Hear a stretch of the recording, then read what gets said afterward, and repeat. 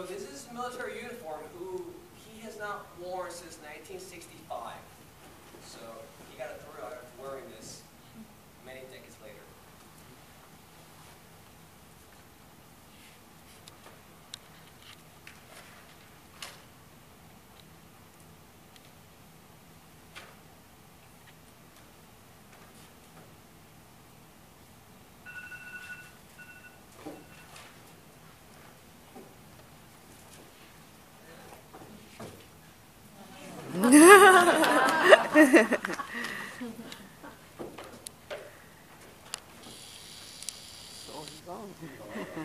He will point out who he is. These images were taken in 1963 in the embassy of Uruguay in the middle of a post-revolution in Cuba. So, I am proud of my 73-year-old father. The blood that runs through my veins carries a story of revolution. A revolution against communism. I might not have been an American if my father did not stand up for freedom and democracy in 1959.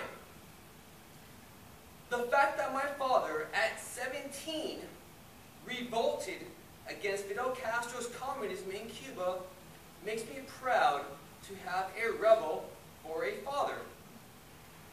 At 17, in America, all I cared about was surfing and my next girlfriend.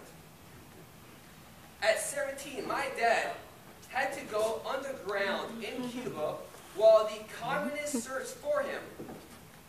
My dad was and is a man who will fight for his convictions.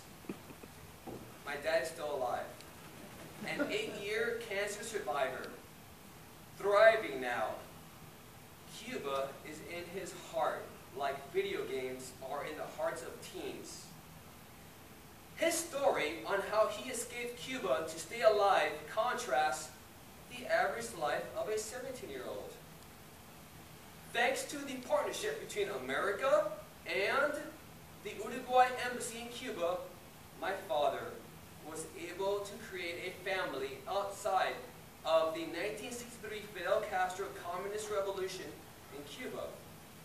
My dad wrote in Spanish, quote, "In the first days of taking power by the Castro communists, a group of young men in my town started to fight to maintain our Christian ways, our liberty, and our democracy. This determination put us in the position of possibly being captured and executed by firing squad, or jailed," end quote. After going underground for 2 weeks, my father realized he had to flee his own country. The communists had changed his Cuba, and there was no way to stop them. Quote, "We had to leave our fatherland any which way we could," end quote. At the age of 17, wanted for political dissent, my dad was able to enter the embassy Uruguay at no cost. Before being allowed in the embassy, my dad got 2 of his friends into the embassy.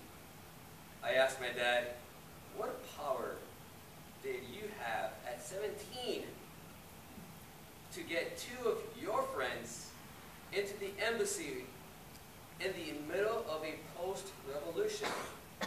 Quote, "That is a great question." He said, "Anything is possible in life as long as you want it.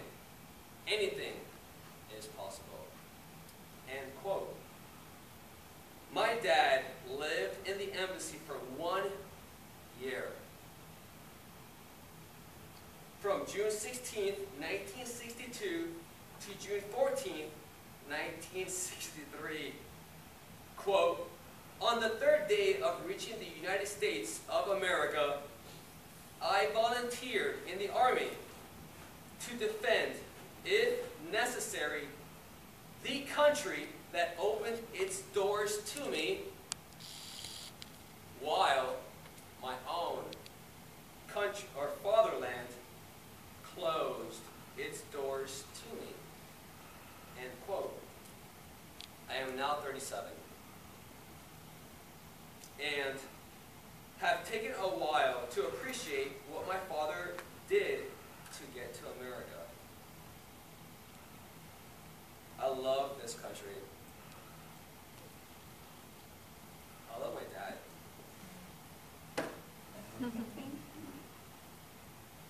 It is challenging to tell my dad that I love him. I have never told the rebel who gave me life that I love him.